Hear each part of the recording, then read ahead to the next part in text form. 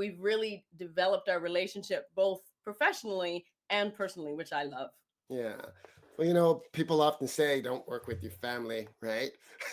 We're working with our twins. Yay. There are pros and cons to that.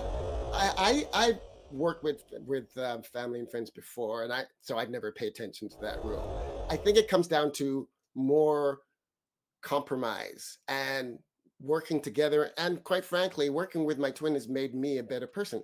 Something interesting I found out at the beginning of working with Michelle. Michelle, like me, is a very detailed person, um, very structured and oriented. We're in different ways that we're detailed, but she's just as detailed as I am. So one time she sent me a message reminder for something like that, and I'm saying, I'm not going to forget that. Why is she sending me a reminder? And then I thought, well, that's what I would do too. That's really annoying. You realize the trait that you have is annoying. Is okay. Well, I see it. So now I just accept them because I know that's exactly what I would do.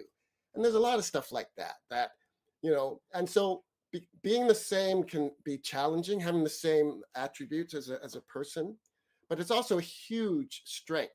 For instance, we discuss this a lot, don't we, Michelle? I talk about how we're both very detailed people, but I'm more detailed on Absolutely.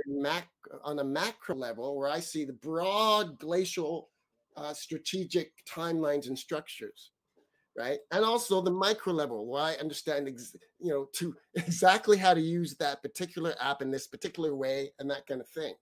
What I'm not good at is the temporal side of that. Okay, today you're doing this, then do this, and the dependencies, this. Michelle, Queen of Calendars, is very good at that stuff.